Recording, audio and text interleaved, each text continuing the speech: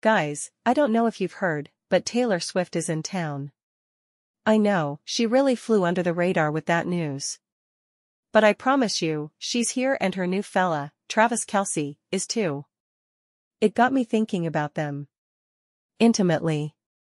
And I realized that Tay Tay, just like me, has really enjoyed some dating eras. See what I did there? Eras. Oh, Jana, you are a riot.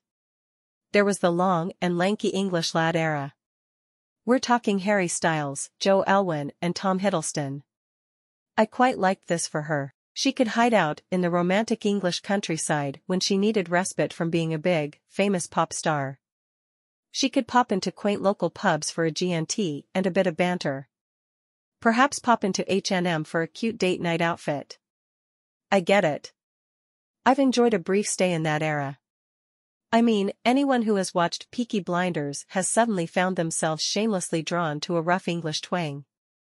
Throw in a hint of tweed and a newsboy cap and I'll be chatting you up faster than Pepe Le Pew.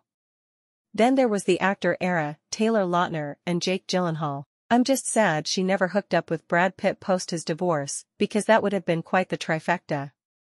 I still remember my brief fling with a former soap star. Lord, that man was unhinged, but I miss the theatrics of it all. Sure, it can be a bit tedious sharing the spotlight and constantly feeding their fragile egos, but with drama comes passion. A fine era to think upon fondly. Then we come to the musician era, Matt Healy, John Mayer, Joe Jonas.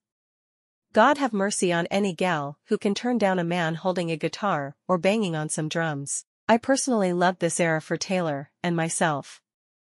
I remember dating a drummer called Wayne Keane for a while. Yes, that was his real name, sound it out and try not to giggle.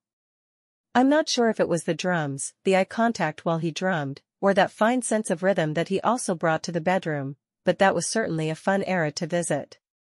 Which brings us to Travis. The footballer era. Safe to say, I've enjoyed this era once or twice. Okay, 3 times. So sue me. I like muscles. That's why I can say without a doubt that this relationship will be simply that, an era. Not a lifetime.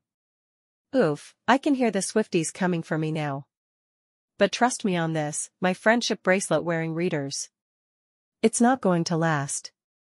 She comes from a creative background, she's a glorious musical magician at heart. And he catches a ball. And runs. And dives. She sits in her bedroom writing songs and playing with fluffy cats. He chugs beer and talks sports with the boys. Although, to be fair, they both wear a sequined outfit rather well. Did you see the suit he wore to the Super Bowl? Very, sparkly. But listen. As someone who has sat through many a date with a sporty person searching for anything to discuss that we may have in common, I can tell you right now this relationship is built on lust and more lust. They're not discussing Freud or love languages, or unpacking the secret meaning behind some of the best song lyrics of all time. No. Instead, he's asking her if she thought he looked electric on the field. That is a direct quote, if we are to believe those zany lip readers on TikTok. And asking if she caught his touchdown in the 3rd quarter, and she's just admiring his muscles and twinkly blue eyes. But you can't deny that we all saw the look of Puric glued to her face when he sang off-key the lyrics to You've Got to Fight for Your Right to Priority. Girl, I've been there. If we were to bring this back to high school days, it's the equivalent of the jock dating the music nerd. They do not mesh. She is someone who hangs out with Ed Sheeran, for heaven's sake. So yes, girl, you enjoy this jock era you currently find yourself in, but I personally hope you return to the creative tribe who bring you life. The ones who share song credits on your album for your incredible collaborations. The ones who can turn a melody into a love song. That's whom I see for you, and come to think of it, I wouldn't mind that either.